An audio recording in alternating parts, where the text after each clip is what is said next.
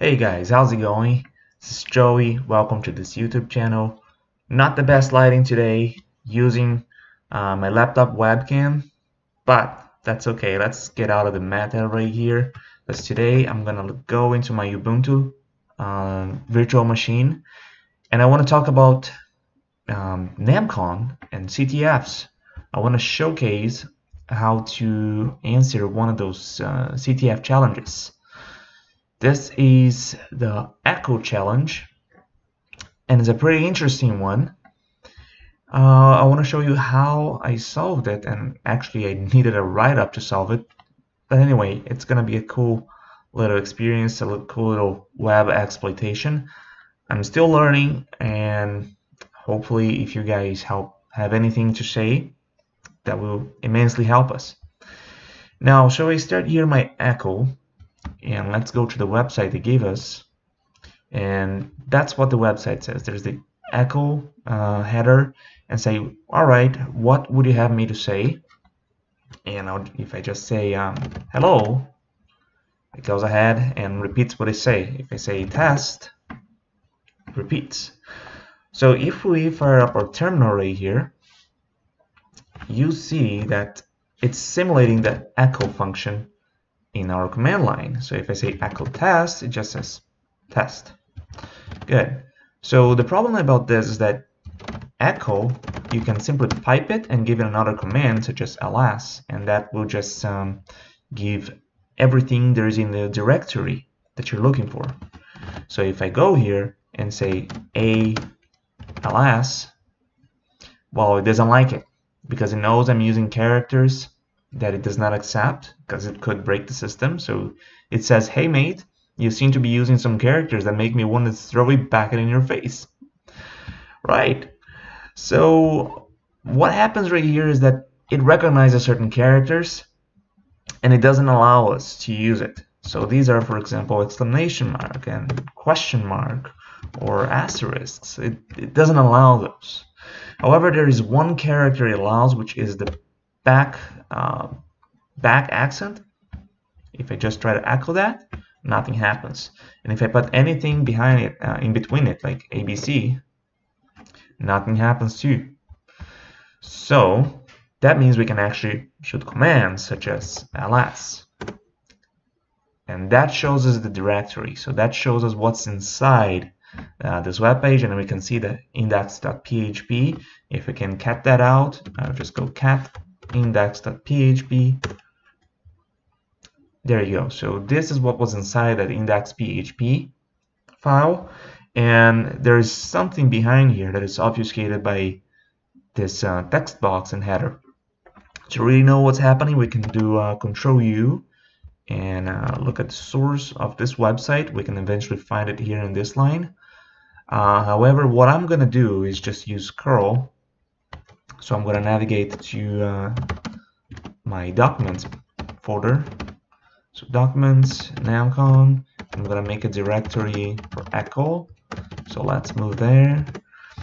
And what I'm going to do is that I'm going to curl, and I want to change this echo name to this command that I just gave it, which is the cat index.php. So I'm going to use, in between quotations, back accent, cat index.php, back accent again, and I want this to connect with this page. Does it work? Okay. So it works. And oh, I did not say that this is equals to echo. So echo equals cat index, like so. That's the command I want to give them. And here is the h3. Now to make it a bit easier to read, what I'm going to do is I'm going to grab fi to print as a string. I want to also see the lines, and I want it to show me the h3 headers and the /h3 headers. And there you go. Because the command that it's giving me right here is all inside this h3.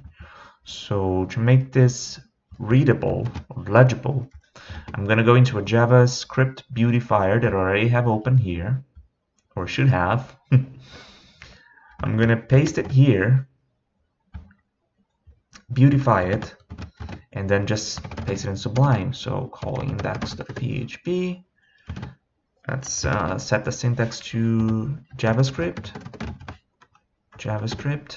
Okay, so this is what's happening in that echo text box. First of all, it has a variable toEcho, php2echo, that is reading whatever you say there. So if you say nothing, it's gonna say please don't be lame. I can't just say nothing. So if we go there and test it, I'll just echo this. Please don't be lame. I can't just say nothing. Oh god, if I can alt tab, that's gonna help. So if I give any of these symbols right here, it's gonna say that phrase that we saw, right? Hey mate, you seem to be using some characters that make me wanna throw it back in your face. If you say cat, it's gonna say meow. Well, you asked for cat, didn't you? That's the best impression you're gonna get. So that's just to prevent someone that would just simply go in cat index.php, like literally, or just like cat anything, I suppose. And if you have more than 15 characters, that's a multiple of an echo. So if I say, for example, please subscribe, that's more than 15 characters. And if you're able to pass all these conditions, it's going to call the system cmd. And the cmd, it's basically a command line of bash text c echo. The problem of this is that you can pass things to this echo, and it will repeat it here. Now, when I went just ls, it shows the index.php, but this is nothing. That's not what we want. So we can investigate the parent folders. If I go, I think that's cd. So no, it's actually ls. Good. That's gonna show me what's in the parent directory, and there's a flag.txt there. But if I just try to cat that flag, like I did here, that's more than 15 characters, so it's not going to allow me. There is one way you can overcome the situation, let's say, which is, since you're using the bash c command and everything you're passing is going to echo, you can use the less than character, and then you go to the parent folder and get the file you want. That's going to be echoed. So the flag.txt is going to be echoed. Therefore, I used the character that I shouldn't be using. Flag.txt, and that's the one I want. There you go. So this gives me the flag. If I copy here, we'll see that it actually should work. I open this. Let's just do standard copy here. Paste, submit query, and there you go. And to document this, what we could do is just go in our terminal here and repeat this command. Now instead of cat index.php, what we want to do is echo equals to less than flag.text, and then I want to grab only, I don't need the stack A anymore, only the flag, and that will be parsed to the flag.text, and I don't want the line number anymore. That should work. So if I cat my flag.text, there you go. So we got it documented. I can save this,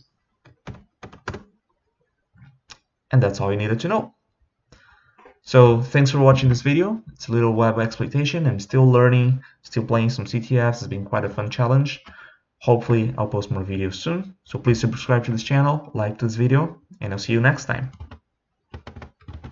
And how do I exit this? Oh, okay, like so. Bye.